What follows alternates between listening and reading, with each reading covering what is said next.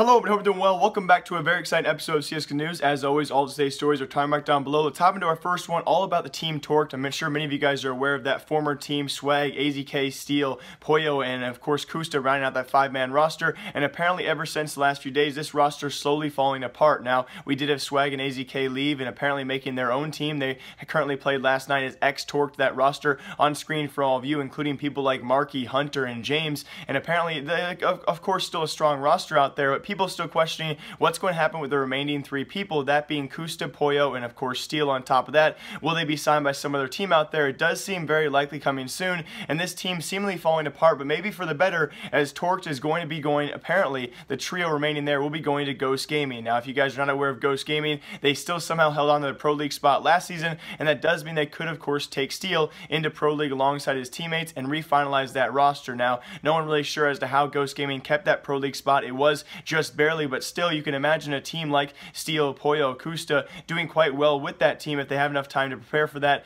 and next season coming, I guess sometime soon, but still enough time to prepare. It'd be interesting to see where they fall in terms of standings, and will they actually sign these guys. You have to remember as well, Ghost Gaming, a team not really in contention for any major tournaments out there, any major events that Steel could not go to, especially that being mainly majors right now, one of the few events that have not unbanned these guys yet. It's not really a big threat for these guys to make the major, and if they do, they can simply probably just deny that request. It's more importantly for them to focus on other tournaments, and if they can go to things like Pro League and do maybe decently well there, maybe other tournaments as well, because remember, we do have Torqued qualifying for things like ESL Belo Horizonte, so the money is definitely there for the team in the future in terms of, I guess you could say, feasible income with many tournaments out there for these guys. The question is, though, will Ghost Gaming take that, I guess, alleged risk? And it does seem very likely right now. AZK and Swag have left that roster. They're going to be making their own Mountain Dew League team, finalizing that roster with people like Marky, Hunter, and James for now, and they can still do quite well in Mountain Dew League. I'm very well assured of that. The remaining Torqued roster apparently being scouted by teams like Ghost Gaming, and again, it would make a lot of sense. Ghost Gaming has that Pro League spot to fill, a team they definitely could make some changes to,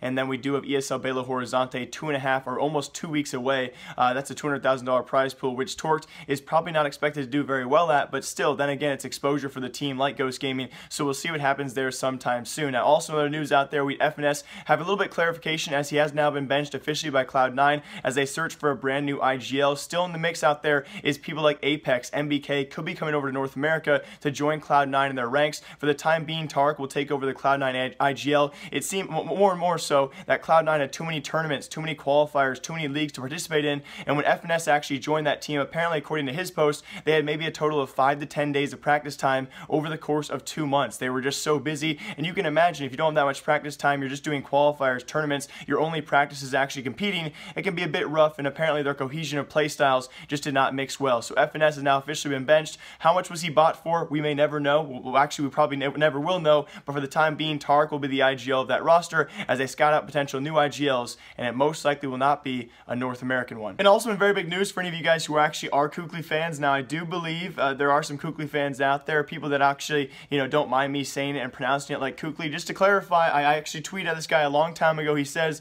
there are multiple ways to say it, but also in big news, I was waiting a couple days to see exactly what would happen after KQLY posted this. Apparently, he's been working on a big project with a former CS pro known as Hearts, and no one really knew what was going to be. What was going to be a sponsorship announcement, some kind of other project, maybe a new team. It does seem very likely now KQLY will be making a brand new, allegedly maybe a French team out there, some kind of mixed team as well. Who really knows at this point in time? It should be a brand new CSGO roster for him to compete with, because apparently as of this morning, it did happen. Vex Gaming parted ways with their entire roster. Now, I was going to question, I'm not really sure how Vex Gaming stayed in the game for so long. KQLY's been there for quite some time, and if you guys do remember when KQLY first joined that roster, it was pretty shocking. After ESL and Valve made their unbans of VAC ban players, he returned to competitive play with Vex Gaming. They actually signed him to that roster without telling any of their players, and that same day, 2 of their players and their coach also left that roster. Who knows where they are now, but they didn't want to play with an alleged cheat. Oh, well, of course, he was not alleged, he was an actual cheater. They didn't want to play with him, and of course, he stayed on that roster. They filled new spots with him, and they have not seen much success ever since then. So today, this morning, actually, they released their CSGO roster, so it does seem very likely KQLY has a surprise in store for us, and he's coming back to CSGO sometime very soon with a brand new team.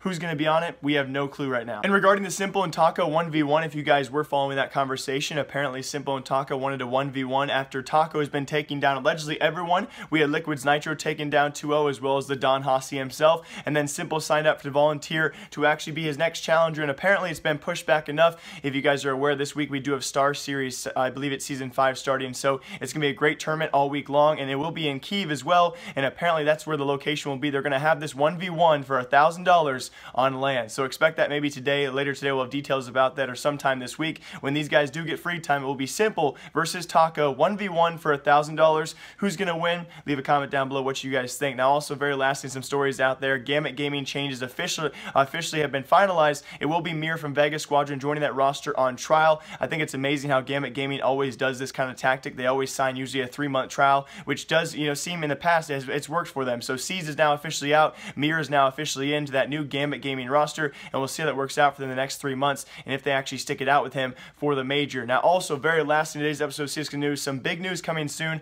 I think tomorrow or sometime soon, another episode, I'll have updates for all of you on VGO, that being kind of a cryptocurrency or blockchain technology for gambling skins out there, trying to fix the 7-day trade ban. I'll probably update you guys next episode about what sites are using this, how big it's going to be in the future. Seemingly doing very, very well for that project right now. They have actually ran a $50,000, I guess you could say, giveaway, or $50,000 kind of competition. So for all of you skin designers out there who want to make CSGO skins, now they actually cannot use CSGO skins. I kind of tried to explain VGO in the past for all of you. They'll be using sites like OP Skins. Pretty much, you can actually own a pixelated skin that will not be a CSGO skin. You can equip it in game, but of course they can't use those CSGO skin profile pictures or pictures due to copyright issues. So they want all of you guys, the community, to design what these skins are going to look like. You send in your designs and you have a chance to actually earn commission on how many people buy your skins. So it's going to pretty much just be like CSGO, but on a different platform altogether. So when people buy your skin and gamble with it on a website, they want to use it to gamble, you get a commission of those sales. So it's pretty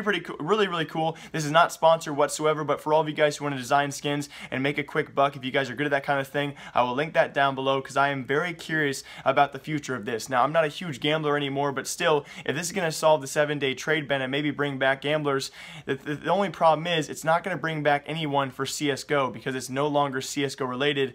But either way, it's very cool technology, so I'll link that down below for all of you guys who can create some cool skins. As always, hope you guys all enjoyed. Thank you all very much for the nice comments this past week. The channel's been doing amazing. It's been so fun making videos. Some updates on my real life situation. I believe today's the 28th, the Monday. I keep on losing track during the summer, but I want you guys to know next week I'll be going on vacation. Expect some very cool videos coming out. That's when I'm going to announce to you guys some big future plans. I'm going to try to pre-record some videos, some trade-up videos, some fun, maybe some vlogs or whatever it's going to be, some interviews as well on the channel. So expect that next week, guys. I actually leave June 3rd for my last family vacation for quite some time, hint hint, and then I think expect a pretty big update video sometime after that. So June 3rd I'll go on vacation, and I'll have some pre-recorded videos for all of you. Of those pre-recorded videos, there are going to be some cool announcements. So thank you all for watching. I will see you all next time. My name is JKQLY, and goodbye, guys.